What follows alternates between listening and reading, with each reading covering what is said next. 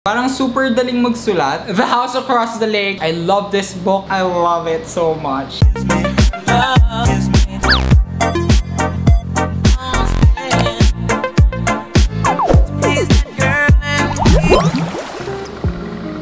Hey guys! Akala nyo ba nakalimutan na kayo ni Kuya Ced? Hey guys! It's me, Cedrix. Welcome back to my Ding Ding Ding channel. Welcome sa ating monthly favorites video. Ayan, sorry medyo na late ang ating February favorites kasi masyadong madaming bakasyon si Kuya Ced. If you're new here, hi! I'm Cedrix Eligio and dito sa mga video na to, pinapakita ko yung mga favorite products ko for this specific month. In this case, ipapakita ko lahat ng favorite products ko for February. So if you like to see that, just keep on watching. And if di pa kayo nakafollow sa akin sa Instagram, make sure to do so. Ito siya. It's Cedrix Eligio. And if di pa kayo nakasubscribe, make sure to subscribe and hit the notification bell para di kayo makamiss ng video ni Kuya Ced. And if you want to help a brother out para madami pa tayong favorites video, don't skip ads. Kaya yan, without further ado, bubudulin ko na kayo. Habol tayo before Holy Week. Papakita ko sa inyo lahat ng mga favorite products ko. Yun nga, lahat ng papakita ko ngayon, I will put the links down in the description box para di kayo mahirapan mag-check out sa Shopee. And if you're looking for a sign, I feel like deserve nyo naman, so i-check out mo na. First category natin is fashion. So for fashion, syempre, as you all notice, first favorite ko is my hair. So ayan, I recently got a perm. If di nyo pa nakita sa ibang vlogs, it's still intact. Nagpa-perm ako before Valentine's Day. Syempre, mention na din natin ang balbas at bigote ni Kuya Ced. Di pa din inaalis. Kulit-kulit. Sabi sa comments, tanggalin ko. I feel like a matured person. Pero I feel so...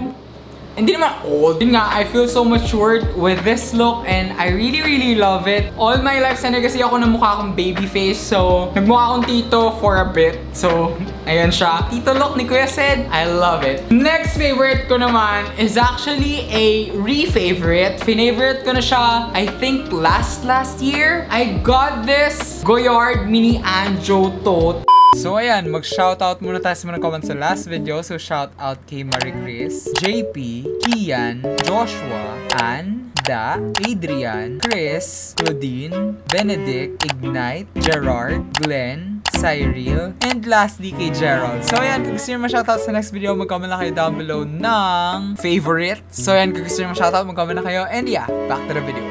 Tagal ko nang binili to, pero lately, super nagamit ko na siya until March. Gamit ko na tong bag na to. I just love it so much. Although it's small, nakikita nyo, it's so mini. Ang liit niya lang. Pero ang dami niyang nalalaman. As in, lahat ng daily essentials ko kasya dito and more. Even my phone kasya dito. It's just a very practical bag. Pero it's a very expensive bag. Sa Goyard store, as in super mahal na. I got it pre-loved from Lux & Purse Manila. I think 2 years ago or about a year ago. Kasi super baba ko lang siya nakuha before and ngayon super taas na ng presyo nito even sa pre-love. Pinagpahinga ko tong bag na to kasi nabugbog siya sa akin. As in, kung makikita niyo yung handles, ayan. Super bugbog na bugbog. Hindi ako masyadong maalaga sa bag kasi I believe that although luxury sila, kailangan pa din silang gamitin as gamit lang. Ayan po yung heat stamp niya. Oh. Meron din siya kasamang mini na wallet. Smartest decisions of my life kasi I could sell it for 2 times kung magkano ko siya nabili before. I love it so much. Next naman for fashion, it's just a novelty purchase kasi super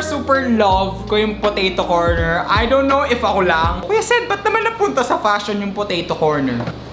Then, you have this magnetic plate nilalagay sa shoulder. Uupo siya dyan. Super cute. I'm so happy with it. Grabe. Yung addiction ko sa potato corner, grabe. Sa lahat ng potato corner na pinuntahan ko, walang available. So, I ordered it online na lang.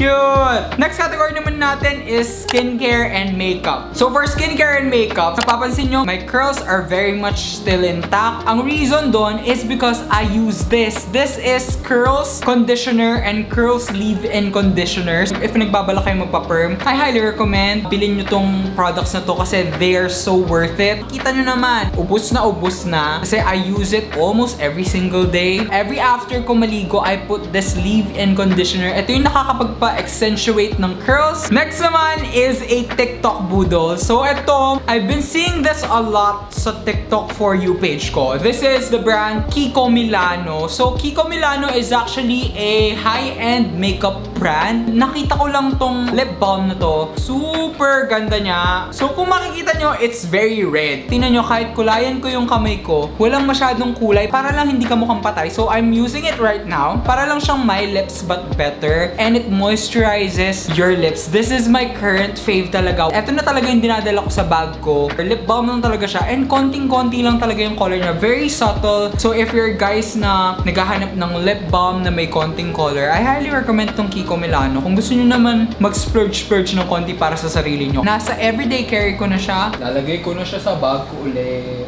Next category naman is tech. So for tech, super naging lifesaver ko to recently. February is such an exhausting month. I don't know kung ako lang. Grabe yung February, as in super hectic niya, super daming deadlines, super daming ganap. Parang super draining nung February. This saved me a lot. So kuya said, ano yung charger? This is a fast charger from Anker. 65 watts siya. Grabe, super fast charging lang nito. Kahit 15 minutes ko lang i-charge yung phone ko. Grabe, super bilis niyang mag-charge talaga. As in, lalong-lalo na sa panahon natin ngayon, we're always on the go. So, need natin ng fast charger. And I highly recommend this from Anker. Kasi Anker is a very trusted brand when it comes to charging. Mostly talaga nang ginagamit ko ngayon, Anker na. Pati yung mga charging cable ko sa sasakyan, Anker na din. Kasi parang trusted ko na talaga yung Anker when it comes to charging. I highly recommend this if naghahanap kayo ng very fast charger. Next naman, eto, I've been super addicted with this Stylus. I don't know, parang feeling ko super social ko when I use it. Meron siyang ganito. So this is for precision. If napapansin nyo, if you follow me on Instagram, kung hindi nyo pa ako pina-follow, i-follow nyo na ako. Pero if you do, madalas ako mag-doodle sa Instagram stories ko. I really love the look nung may doodle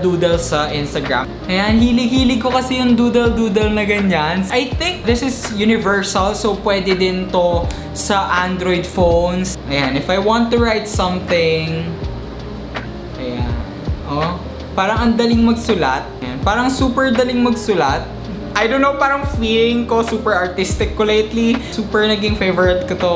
And dinadala ko na din siya everyday with me. Nilalagay ko siya dito sa bag ko. Actually, totoong ballpen din to eh. When you pull this, ayan, ballpen din siya. If naghahanap kayo ng everyday carry na ballpen, doubles up as a stylus for your phone. I highly recommend this. Mura lang to. Wala man 100 pesos to sa Shopee. You guys know how much I love Casetify. Ayan, I always buy from their website. Grabe, parang lately, parang wala na akong budget para bumili ng Casetify. So, naghanap ako ng dupe. Guess what? Nakahanap ng dupe ang kuya nyo. Casetify dupe from Shopee. I know, kapag dupe lang, parang wala na siya nung military grade drop protection niya. And meron na din siyang MagSafe. So, I can use my MagSafe chargers and also yung mga MagSafe ko na pop socket. So, ayan siya. If naghahanap kayo ng Casetify dupes, I found one on Shopee and grabe, super affordable nila. Kasi yung original parang umaabot ng 2,500 to 4,000 pesos. Parang maganda pa din naman yung quality niya kasi naka-engrave talaga yung Casetify spelling nyo dito. Next category naman natin is food. So, for food, ang katakawan ni Kuya said, hindi natatapos. Super na-in-love ako dito, as in love. I always buy it lately kapag nag-grocery kami.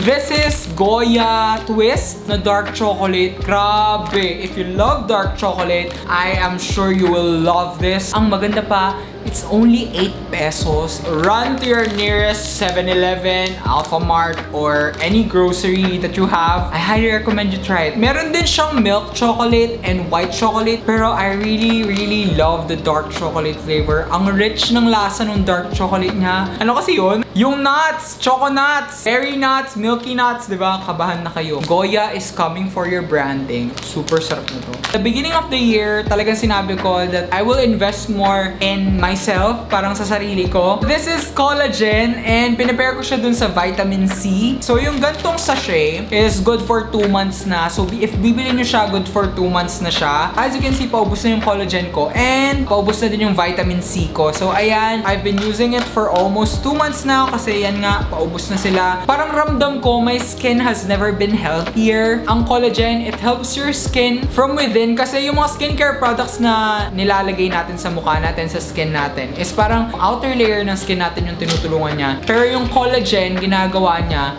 sa loob. Parang for the longest time, parang I don't feel the need na mag-apply ng makeup when going out kasi kadalasan before talaga nag-makeup ako kapag pupunta lang na SM, ganon. Kapag aalis with friends, kapag pupunta sa coffee shop, I feel the need na mag-makeup. Simula nung tinake ko to, parang feeling ko hindi ko na need kasi super vibrant ng skin ko after using it. I don't know if it's just a placebo, pero madami din kasing gumagamit and madaming recommend. So I tried it and grabe, I recommend it also. I highly recommend yung vitamin C niya kasi I feel like everyone needs vitamin C. If meron kayong mga maintenance medicine, I highly recommend you consult your doctor. Pero if wala naman kayong tinitake meds, okay lang siya. This is the DHC brand. From Japan siya. And nabibili siya sa shop. Mura siya sa Shopee kaysa sa mga live sellers sa TikTok shop. Next naman is movies and series. So for movies and series, favorite ko is How to Get Away with Murder. I've been into lawyers and everything law-related kasi nga pangarap ko mag-abogado. And grabe, mas prefer ko yung How to Get Away with Murder kaysa sa The Suits. Ang How to Get Away with Murder, may halo siyang murder mystery. And yun yung favorite genre ko sa mga books. So, binge watch ko yun. Even kapag nag-work ako, kapag may work akong ginagawa, I watch How to Get Away with Murder on the side. Next naman, it's actually not a movie and a series, pero it's a series of books. My gosh, super na-addict ako kay Riley Sager. My favorite author as of the moment. Riley Sager is a thriller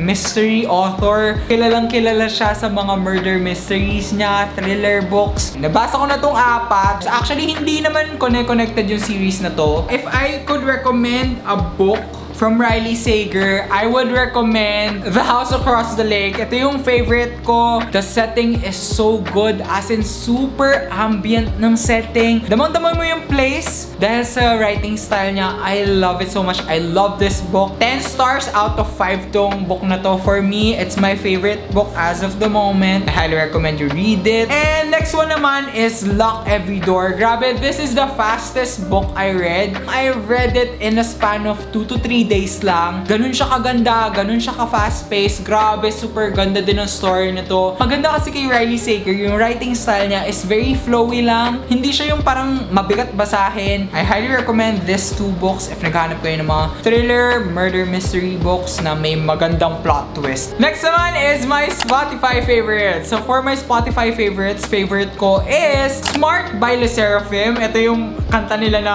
very controversial pero super catchy. I know parang ni-release na siya technically early March, pero I don't know bakit wala akong favorite for February, so ito na lang isisingit natin. And also yung title track nila na Easy, ayan, super catchy lang. I really love the Seraphim kasi nga 2 of the members galing sa Eyes One and yung isa galing sa Produce 48, so may bias talaga ako when it comes to the Seraphim. So yun lang lahat na favorite products ko for the month of February. Yun nga, if may nagustuhan kayo, I will leave the links down in the description box para hindi kayo mahirapan mag-checkout sa Shopee. And if you're looking for a sign, i-checkout mo na yan. Ang pera mababalik, ang kasayahan minsan lang. So yun lang para sa video na to. Sana nag-enjoy kayo, and if you did, make sure to give this video a big thumbs up, subscribe, and hit the notification bell para hindi kayo makamiss ng video ni Kuya Ced. And yun na nga, that's it for this video. Thank you guys for watching, and always remember that it is okay to be a weirdo. Bye!